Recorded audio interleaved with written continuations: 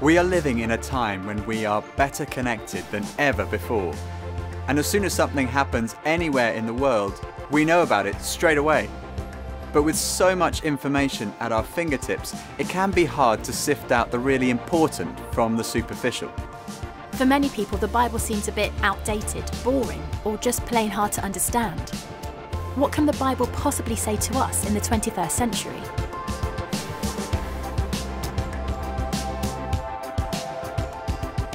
Have I ever read the Bible? No. Yes. I read parts of the Bible. Yeah, I read the whole thing. As a kid, I did. We used to have like our own like special ones. We used to have like the child Bibles with like the Jesus and like the kids and sit under a tree and stuff like that. Like in elementary school, we read it, yeah. I've skimmed it. You got Matthew, Mark, Luke, John, the other guys. I know the one about that guy and his colourful cloak. Do I think the Bible is relevant? I think parts of it are definitely relevant, but a lot of it might be a little bit out of date. I honestly don't remember anything from the Bible. I think the lessons that it teaches around, I think, yeah. It's relevant today maybe for some people, but not me. I think the Bible is inspirational and kind of frustrating at times.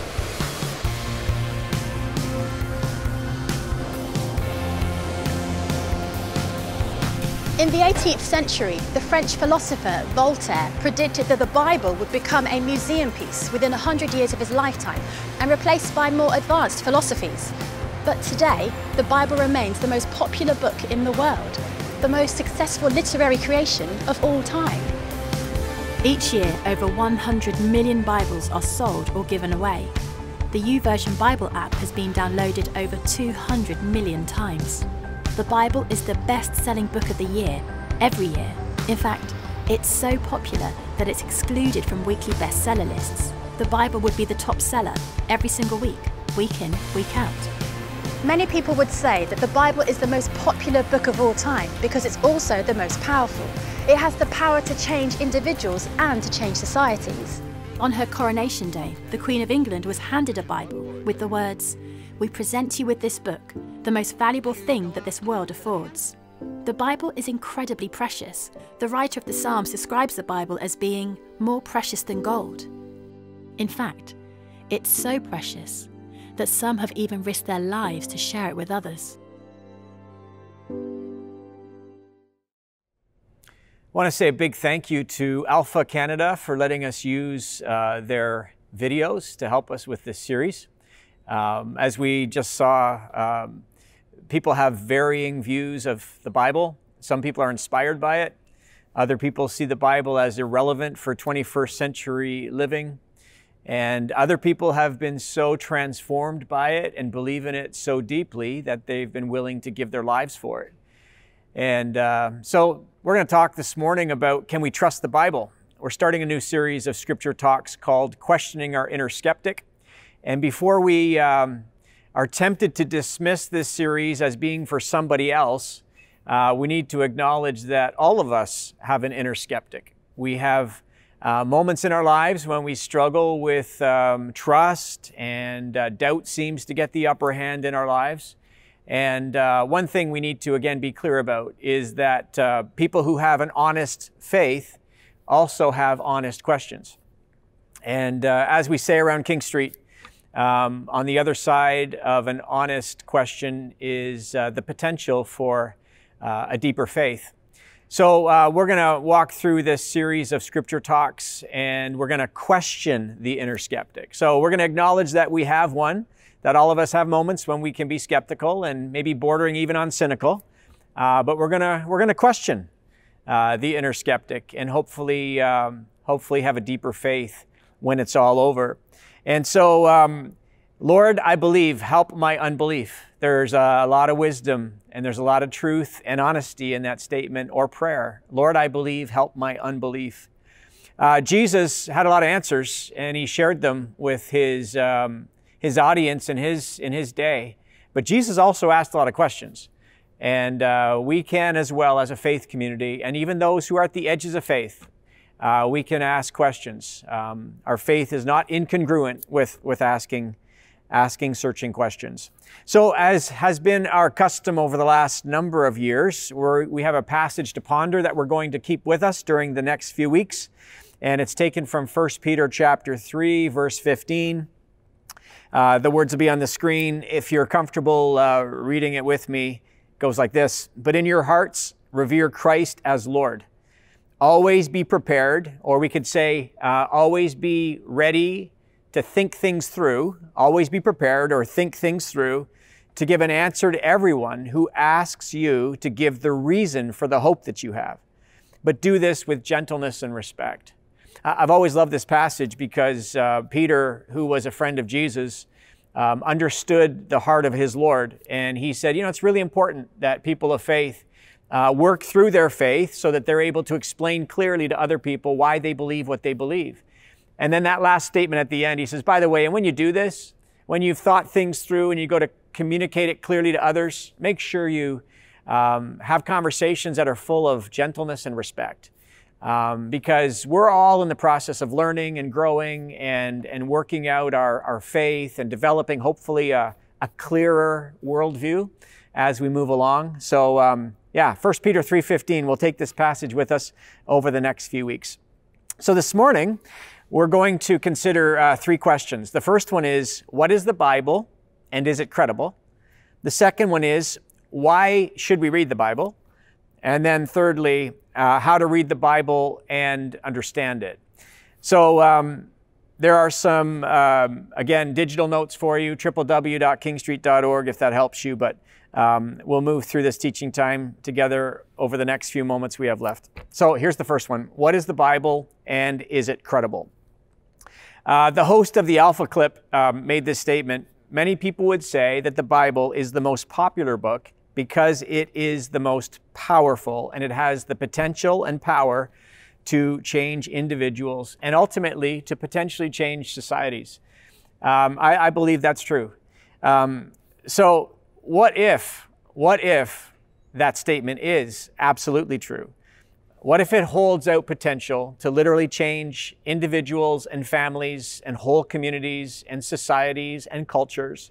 What if there is potential and power for transformation as we consider the Bible? What if it's more than just classic literature? What if it's more than just a historical document from another time and another place?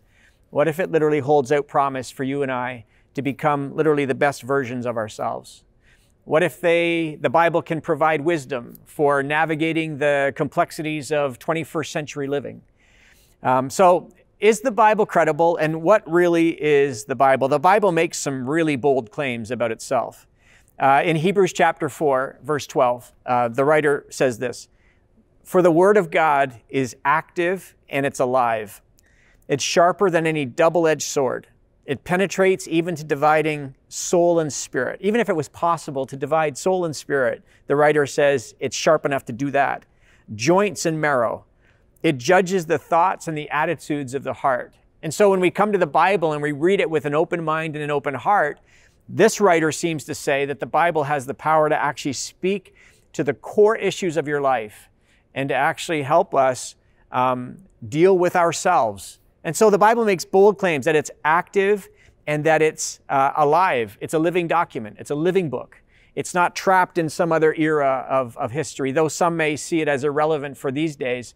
The Bible makes a bold claim and says that it's active, it's alive, and it has something to say. Paul, one of the early Christian leaders, he wrote to a friend of his named Timothy. He was a young pastor. And in the second letter he wrote to Timothy, chapter 3 of that book, verse 16, he says, "All scripture is God-breathed." So like Paul says that this document we call the Bible actually has literally the breath of God inspiring it. And these are really, really bold claims. In fact, the Bible actually says that Holy Scripture is not confined to just one era of time, but it transcends time, it transcends culture, it transcends places in history. And listen to the prophet Isaiah from a few thousand years ago. He says, "The grass withers and the flowers fall, but the word of our God endures forever."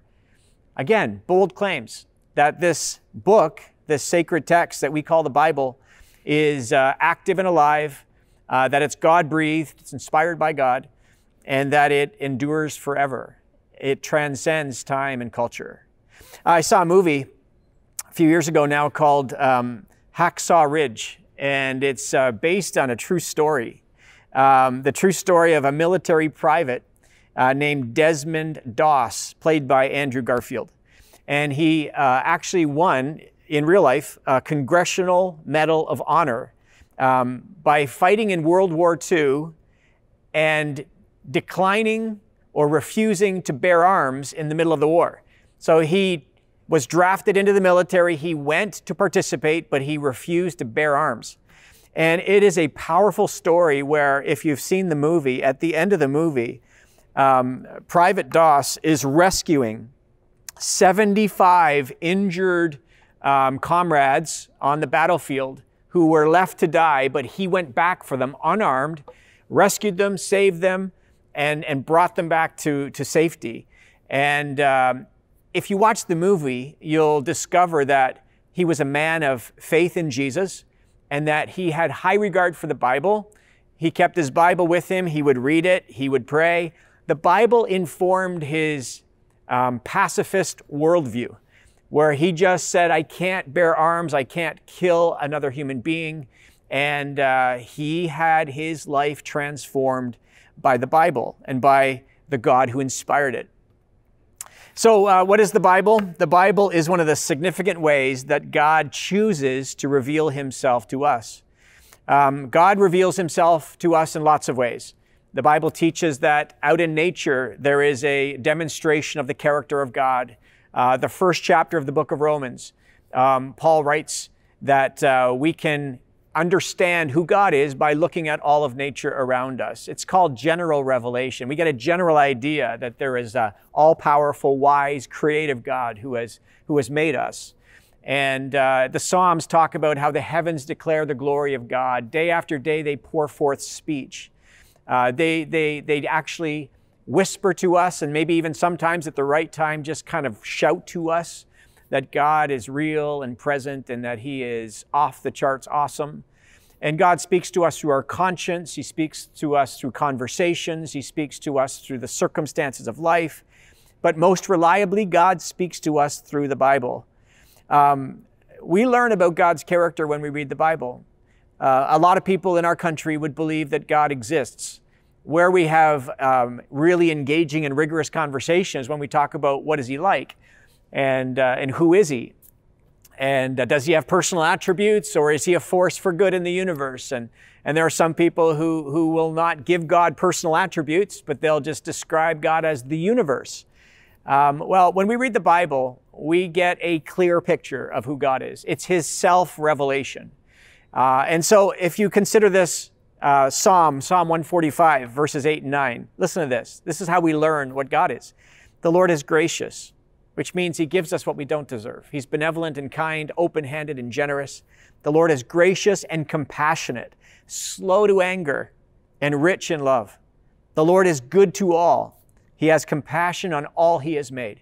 So when we read that verse from Psalm 145, we learn about what God is like and what his character is like. And so the Bible is one of the most significant ways we can learn about who God is, how he reveals himself to us. The Bible is also primarily a salvation story. From beginning to end, 66 books of the Bible, there is a common thread or narrative that's weaved through the stories through thousands of years. And we learn that God is on a mission to rescue human beings. He is on a salvation mission. And right from the opening pages of Genesis, God comes looking for his friends, and he wants to be in relationship with them. And he makes a promise in chapter 3 of Genesis that he is going to send a rescuer who will make wrongs right and who will restore all things. In the closing chapters of the book of Revelation, Jesus says, I will make all things new. And so God is on a mission. It's a salvation story. And so this is the premise of our faith, is that every human being needs rescue. We have it's a terminal condition. The Bible uses the word sin. And for some people who are outside the faith, they may be a little confused on what that word means. That word really just means we were meant to hit the bullseye with our life, but we go left or we go right, we go up or down, and we miss the target. Like, we literally don't just miss the bullseye, we miss the target. And every human being would acknowledge that they're imperfect and flawed. That's what Scripture is saying, that we don't hit the target with our life. And so God comes in Christ, and He is on a rescue mission. He is writing a salvation story, and we're invited into this salvation story where we can partner with God in helping to make the world brand new. I love what the Jewish people say. They say, once you've had an open eye to God, and once you've had an open heart to Him, and you are walking with God, the rest of your life is about giving yourself to repairing the world. We're to be repairers of the world. And this is the mission that God is on. So I want to, again, thank the people from Alpha. Nicky Gumbel is the founder, creator of the Alpha movement, and he has served as a pastor at Holy Brompton Trinity in England. And he's going to give just a brief little talk here as part of our scripture talk. The Bible's inspired over 1,600 years, 40 plus authors, one architect, but that doesn't mean there aren't problems or challenges with reading the Bible. So here's Nicky Gumbel. Over a period of 1,600 years, the Bible was written by at least 40 authors. Kings, scholars, poor people, philosophers, fishermen, poets, statesmen, historians, teachers, prophets, doctors. They wrote different types of literature, such as history, poetry, prophecy, and letters. So the Bible is 100% the work of human authors. But it's also 100% inspired by God. How can that be? St. Paul's Cathedral in London was built by Sir Christopher Wren, the greatest English architect of his time. Construction started in 1675 when he was 43 years old and continued under his direction for 36 years. It was completed in 1711 when he was 79 years of age. Now, while Christopher Wren built St. Paul's Cathedral, he didn't actually lay a single stone. There were many people involved: stonemasons, carpenters, labourers and artists. But Sir Christopher Wren was the inspiration behind it all. With the Bible, there are many different writers, but one architect, one inspiration behind it all, God Himself. That doesn't mean that there are no difficulties. The Apostle Peter, talking about some of Paul's letters, says there are some things in them that I find really hard to understand. Of course, there are many difficulties in the Bible. Moral and historical difficulties, and apparent contradictions. And if you've ever tried to read the Old Testament, you know that there are some shocking things that happened. And you might think, well, how can that be inspired by God? It's a bit like suffering and the love of God. At the heart of Christianity is the love of God. But then you look at the world and you see this massive amount of suffering, and you think, how can you hold together the love of God and suffering in the world? It's not easy. And similarly, how can you hold together the inspiration of Scripture and the difficult stuff that we come across in the Bible? Some of these contradictions can be overcome by understanding the type of literature that you're reading and the context that it was written in. And Jesus is the key to interpreting what we read. Jesus is love. He's the supreme revelation of God. If we want to know what God is like, He is like Jesus. Jesus is the key to understanding the Bible. Now, we could spend some time this morning doing a deep dive into talking about, is the Bible trustworthy? And we could talk about early manuscripts, and we could talk about archaeology, and we could talk about the Dead Sea Scrolls, and we could talk about personal experience, and we could do a deeper dive, but that would take a really long time, and we might leave those conversations to the scholars. This is the simplest way for us to bring credibility, or at least have a conversation about the credibility of the Bible, is by considering that Jesus is literally the key to understanding Scripture. So let's start with this. Jesus holds the Bible in high regard. Really quickly, Jesus faces His own series of temptations in Matthew's Gospel. And in chapter 4, He's led by the Spirit into the wilderness. He is tempted by Satan for over 40 days, and we just get a little snapshot from the Gospel writer. And when Satan comes and tempts Him, 3 times Jesus resists the temptation of Satan, and He says these words. He says, "It is written." And He quotes a passage of Scripture from the Old Testament. So Jesus saw Scripture as being very helpful for him when it came to navigating his own spiritual journey, so to speak, and when he was facing temptation. But he saw Scripture as authoritative and that there was a power in it. And he quoted it, and he memorized it, and he held it in high esteem. He reads Scripture in the synagogue. In Luke chapter 4, verses 18 through 22, we find this story where Jesus is gathering for worship with his friends.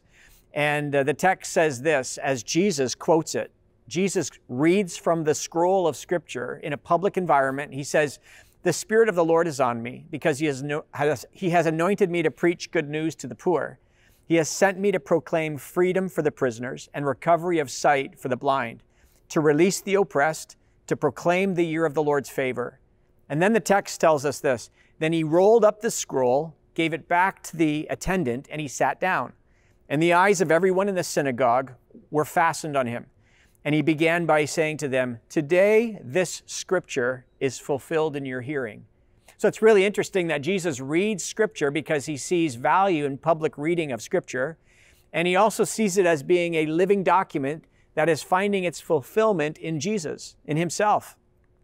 And he's actually quoting the prophet Isaiah. And then later, near the end, after he had been crucified, after he was raised from the dead, in Luke chapter 24, he saw Scripture pointing to him specifically.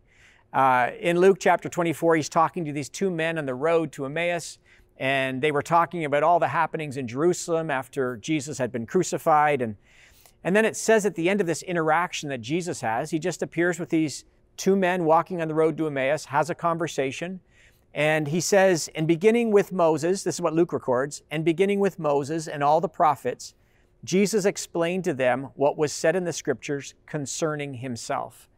And so Jesus had a high regard for the Bible. So if we're going to talk about the credibility of Scripture, we need to first of all think about Jesus. If we have high regard for Jesus, then we also should have high regard for Scripture, because Jesus had high regard for Scripture. And he didn't see the Bible as just being another document. He didn't see the Older Testament specifically as just being literature. He saw it as being authoritative, extremely helpful, and worth treating it as a sacred text. And so because I hold Jesus in high regard, he is the primary reason why I hold Scripture in high regard. And as I mentioned earlier, there are lots of other reasons why we should, from the reliability of manuscripts, from historical documents called the Dead Sea Scrolls, from archaeological discoveries. There are a host of reasons, but Jesus is the most important one and the starting point for all of us. So why should we read the Bible? Number two. There are significant benefits to reading the Bible. And we are presented with some challenges when it comes to reading Scripture, no question about it. But we have some significant challenges in life when we choose not to read the Bible. I love this author, and I quote him often, Dallas Willard. He wrote a book called Life Without Lack, and I just happen to be reading it now. And this is what he has written in this book. I wrote it down this week because it just had lots to do with what we're talking about this morning. He writes, "We do not have the option of a neutral mind." He says, "If we are not entertaining God's truth, we will be entertaining Satan's lies. Ideas are subtle things. As with the motion of the earth, which occurs without our noticing it, we are normally unaware of the ideas moving us. We are hurtling through space at an incredible speed. If you think about it much, it may make you want to lie down and hug the earth. The ideas that govern our lifestyles are even more disconcerting, for they cause people to behave in ways that undermine their own well-being." And so when we are not, again, informing our mind with God's truth, because our minds are never neutral, we are vulnerable and susceptible to Satan's lies and all sorts of thoughts and musings from our unhealthy self that can lead us off the good, tested, tried and true path that leads to life, and find ourselves oftentimes in the ditches or derailing ourselves or just moving off into unhealthy directions. So why read the Bible? Psalm 119. It's a book of poems and songs written by the Hebrew people. And they would sing them and recite them. And it was like their song book. And they are a beautiful collection of poems that capture every human emotion as it relates to being a person of faith. So really quickly, I just read through Psalm 119 this week, and I found these 5 simple but very helpful principles that come right out of Psalm 119. It's the longest chapter in the Bible, and the whole chapter is given to elevating the role of Scripture, God's Word, and how it holds out value, the benefits for people who immerse themselves in Scripture. So here's the first one. I've got 5 real quick. I'll just read a principle and a passage and keep moving. So here it is. It keeps us from sin and evil. When we read the Bible, it helps keep us from sin and evil. Psalm 119, verse 11. I have hidden your word in my heart that I might not sin against you. So the psalmist says that if we actually take God's word, read it, tuck it away in our heart, meditate on it, muse on it, it'll keep us from sin and evil. A wonderful thing. It'll prevent us from missing the target more dramatically with our lives. Secondly, it provides wise counsel for those who read. Verse 24 of Psalm 119, your statutes are my delight. They are my counselors. Every now and then we need a good, wise counselor because life can be challenging, it can be complex, and we can lose our way. And sitting down with a wise, faith-informed counselor can be so helpful. And the writer of the Psalms says that Scripture can be that for us. The Scripture can be a wise counselor. And so it provides wise counsel. Thirdly, it leads to freedom. This is kind of counterintuitive for people because they think the Bible is intended to kind of keep people imprisoned. Scripture actually releases us to live the best life possible, invites us into the way of God, into our design. We were made on purpose, for a purpose, and Scripture helps us understand what that purpose is. So it leads to freedom. Verse 45 of Psalm 119, I will walk about in freedom, for I have sought out your precepts. When I pursue your precepts, your pathway, it leads me to a big open space. It leads me to a place of great freedom. And then fourthly, it comforts us in times of distress. I remember, Lord, in verse 52, your ancient laws, and I find comfort in them. When life gets hard, when we are dealt a curveball and we are just reeling from pain and heartache, Scripture holds out comfort for us. And we serve ourselves well when we read it, and we access that kind of comfort he holds out. And then finally, number 5, Scripture guides us. Your word is a lamp for my feet, a light for my path. And so there's this picture of walking a dark path, and Scripture's like a lamp or a candle, something that illuminates our way, so we stay out of the potholes and the ditches. And so why read the Bible? The Bible holds out a host of benefits for us. All right, finally, number 3, I want to leave you with these thoughts. How to read and understand the Bible. Again, the Bible is not an easy book to read or understand.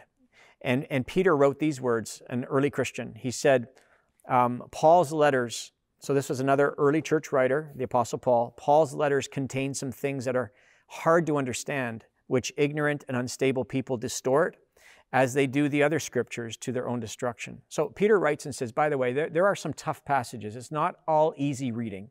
It can be challenging from time to time. And that's one of the values of gathering as a church and being involved in a Christian community and reading good, sound, helpful devotional books. It just helps illuminate and help us understand some challenging parts of Scripture. I think it's really helpful to read a contemporary version of the Bible. I read the New Living Translation. If you're new to the Bible, and if you have a smartphone, you can go to the App Store and download the Bible app, or it's the YouVersion Bible app, and they have a host of, it's all free version, free Bibles. There's the Message version, there's the New Living Translation, there's a host of easy, accessible Bible versions. I would encourage you to find an easy-to-read contemporary version of the Bible, and there's a host of reading plans there for you. If you haven't discovered that yet, I really want to encourage you to do so. So some helpful tips on how to read the Bible responsibly. Here we go. Ready? Real quick. Consider the literary style. Is it poetry, parable, prophets, historical? Is it apocalyptic, which is highly symbolic? We don't always read the Bible literally. Jesus himself said, by the way, if your hand causes you to sin, cut it off. If your eye causes you to sin, gouge it out. He wasn't literally saying, cut off your hand, gouge out your eye. So we don't read that passage literally. There's symbol. There's metaphor. We don't read it literally, we take it seriously. Jesus is saying, by the way, deal aggressively and seriously with those things that cause you to sin, to miss the target with your life. So consider the literary style. Secondly, remember the first reader principle. What did the original audience understand the writer to say? He wasn't writing, or she wasn't writing to a 21st century audience, but to a historical audience. So once we understand what the initial hearer was hearing, then we can apply it to where we live today. If we miss that step, we go right from reading to application, and we don't understand what the original hearer said, then we might distort what the Bible is trying to teach. And then every passage was written to a cultural audience. Again, seek first to understand, then to apply. And there are some fantastic free tools online, commentaries that you can find that will help you understand the cultural background of every passage. And again, it's not easy and it requires a bit of work, but God's truth is worth digging for. And when you find the pearl of great price, when you find the treasure, it has the power and potential to literally change your life. All right, we're going to use an acronym called SOAP, S-O-A-P, Scripture. Start with Scripture. Read a passage of Scripture every day. O is observation. What's happening in the text? Maybe read it a couple of times. Ask yourself some questions. What does this passage teach me about God? What does this passage teach me about myself? And what is the call to action from this passage? Scripture observation. A, application. Are there any adjustments? Any behavior changes that need to happen in my life? Any words that I'm speaking that I should adjust? Attitudes, behaviors, whatever that might look like. And then finally, P is prayer. After we've read, after we've observed, after we've applied, then we pray, because this is a living, vibrant faith, not with a book, but with the God who inspired it. We move through the Scriptures to the God who inspired them. And then I just want to leave you with this last thought. There was a young boy by the name of Samuel. There was a priest named Eli, and they lived in the temple. This story is found in 1 Samuel chapter 3. And this young boy went to bed at night, and he would hear a whisper. And he thought it was Eli calling him. And twice he got out of bed to say, "What is it that you want? I heard you call me." And Eli said, "Go back to bed." And on the second occasion, he said, "Go back to bed and ask God, say this, 'Speak, Lord, for your servant is listening.'" And that's really our mature and healthy approach to the Bible. Speak, Lord, for your servant is listening. And if we come with that kind of posture, you know what? God's going to speak with us. He's going to speak to us through the text of Holy Scripture. And we'll just wrap up with this last passage, Psalm 119, 138. "The statutes you have laid down are righteous." And this is important for us as we consider this series. They are fully trustworthy. You can trust the Bible, and you can trust the author who inspired it. There may be hard parts to understand. There might be some areas of apparent contradiction that we need to wrestle through. But the Bible is a beautiful book. It's a gift from God to help us discover who He is, what He's like, and what He is inviting us into together, which is a life-transforming relationship with Him. So I want to pray for you just before Pastor Kristen comes back and wraps up. Father, thank you again today for the gift of time together. Though we may be separated and living in different spaces and not meeting in person, we are together now. And as we consider your word and the potential it holds out for personal transformation and societal transformation, we pray, God, that you would help us to come to the Bible with humility. Most importantly, pursuing the author, the architect of Scripture, so that we can truly become the people you asked us and invite us to become. Lord, we thank you again that you've got great plans for us as the human family. Help us, Lord, collectively to move towards you. Thank you for the community of faith. Thank you for honest, searching questions that we have, because on the other side of them is a deeper faith. I pray that you would bless each and every one of my friends today and help them to grow and to become the people you want them to be. And we pray this in the awesome name of Jesus Christ, who is forever Lord and Savior. Amen. Thank you, Pastor Dave, for an awesome scripture talk this morning about trusting the Bible and giving us practical ways on how to read it with its context and all the literary styles that it comes with. And so we're just so glad that you have joined us this morning. Just a reminder, if you want to connect with one of our pastors, you can reach out by filling out a connect card at www.canestreet.org. And also you can find a link on for giving as well, and we appreciate your help throughout this time. Let's just pray, and then I'm going to end with a benediction. Lord, we just thank you for this entire morning that we got to spend with you and one another, and that it looks different. And God, we are just so thankful for your word and the wisdom and guidance and encouragement and conviction and challenging that it brings to us. We trust in the Bible. And so God, as Pastor Dave has already said this morning, that God, that there is so much about the Bible that we get to understand with its different contexts and all the things that it brings. And so Lord, just help us to see what you want us to see in the word and to help us interpret all that it says. God, we know that it is good, and we know that you gave it to us for a reason. And so convict us this week to spend time with you and in the word, and encourage us in that. That Lord, in this time, we know that you have given us all that we need. And so Lord, would you just be with us for the rest of this week? We thank you and we love you, and we just pray all these things in your name. Amen. As a benediction to you this morning, I'm going to read Ephesians 3, verses 20 and 21.